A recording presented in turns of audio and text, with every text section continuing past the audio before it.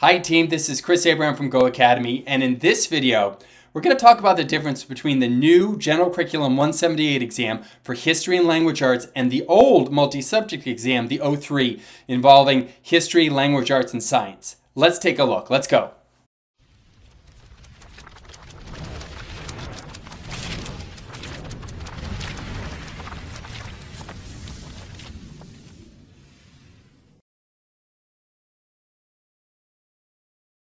In order to understand the new General Curriculum Multi-Subject test, this is the 178 involving History and Language Arts. To understand this test, we got to quickly go back and look at that old exam, the Mtel 03.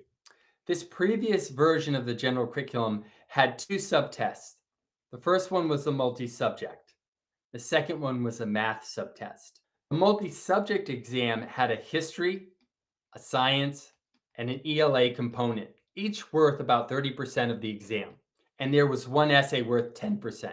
So if we just look at that General Curriculum Multi-Subject test, there was a history section, a science, and a language arts section. They were weighted about the same, 30%, and there was an essay that was 10%. And if you add all these up, you're going to get all the weight, 100% of the test, right? When we look at this new structure for the new General Curriculum History and Social Science and ELA section of the exam, we're going to see some things that are the same. Like, for example, here, there still is one essay.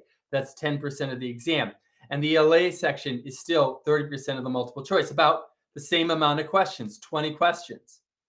Okay, so those things appear the same. They're not actually the same because you have a whole new set of areas that they're testing here. And the essay is completely different. But on the surface, they appear the same. I want to look at the history now. What has happened to the history? Well, you're going to notice something with the numbers. The old test had only 55 questions, and this test has 60 questions. So first, there's more questions floating around. And second, you're going to notice that the history is 60% of the test now. So it's not equal. It's not like it's 50% ELA and 50% history. That would have been a much more balanced exam, right? It would have been saying, hey, history is equal to language arts, but it's not that at all. Basically, what they've done in this new test is they've allowed history to swallow, eat up the science section. So what am I saying? They've added a little bit more questions, and they're basically allowing history to gobble up the science portion of the exam. ELA will still be 30%. There'll still be an essay that's 10%. And basically now there's going to be over double the amount of history questions. And team, when I say there's double the content, I mean double the content. Just look at some of these ideas on the page for just the first objective on ancient civilizations. Look at all these terms. A lot of these ideas were non-existent in the previous exam. And to be honest with you, most of these ideas you'll never see on your test. But the fact that you have to study them, it's going to take up a lot of your time. So to review, the new General Curriculum 178, it takes history, it takes language arts, it puts them into one test. But remember, you're going to have twice as many history questions. You're moving from 18 history questions to 40. So that means you're going to have over double the content in history. ELA is going to be about the same. You're still going to have one essay, but it's a totally different structure than the previous essays. Now, here's the good news. I know that it's more history. But you know what? Now you don't have to worry about science. Isn't that great?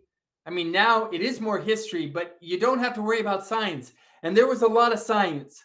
So if you're thinking like, this is going to be harder, I don't think it's going to be that much harder. Now you only have to juggle 2 balls, right? Before you had to juggle 3 balls. Now it's just 2 things. And it's 2 things where you go into this idea deeper.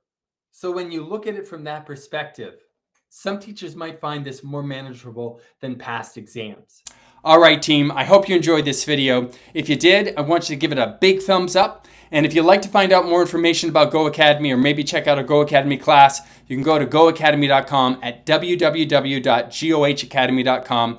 You'll see all our classes, all the test prep classes for teachers. You should check them out. I'm sure you'll find them very helpful. Okay, team, this is Chris Abraham from GOHAcademy. Everyone have a wonderful day and take care. Bye, team.